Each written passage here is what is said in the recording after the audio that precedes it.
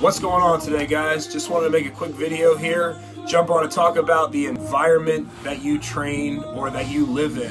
Right now, right outside those doors right there, we got PR day going on for the clean and jerk. People are out there crushing it. We've done a nice 8-week cycle and people are really confident and hitting it hard, right? There's a awesome environment going on right now out there. I've been in the office hearing it, listening to the people celebrating and getting after it, and people cheering each other on and getting after it and just crushing goals that they've set 8 weeks ago.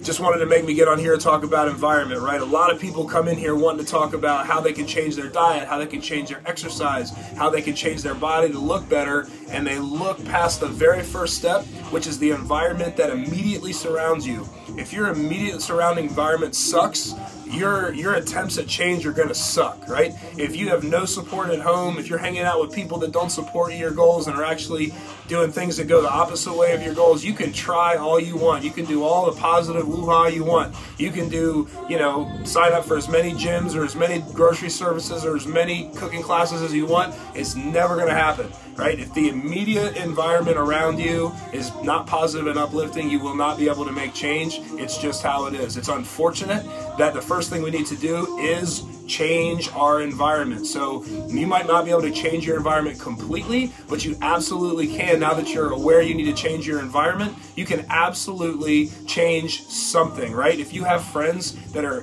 100% of the time dragging you down, get rid of them. If you're hanging out with friends or family that's doing the same thing to you, spend less time there. Get that toxicity out of your life. If you're in a job that causes you to just never be able to do anything, evaluate, is it how you're spending your time or is it actually the job?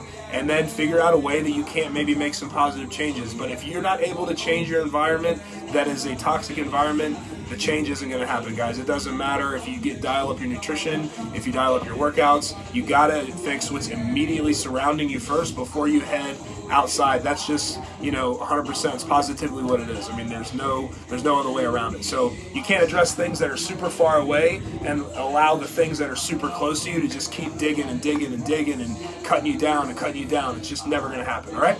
So that's the little tip of the day. I hope it was helpful. Fix your environment first before you even try and do anything else. If you need help with your environment, with your mindset, with your nutrition, with your training, we're always here for you. We got an amazing environment here. It's awesome just to be a part of and be able to work in this environment. It's insanely cool to see, honestly. So if you're looking for something insanely cool to be a part of, go ahead and send me a message and we'll get you started. All right? Have a great Monday.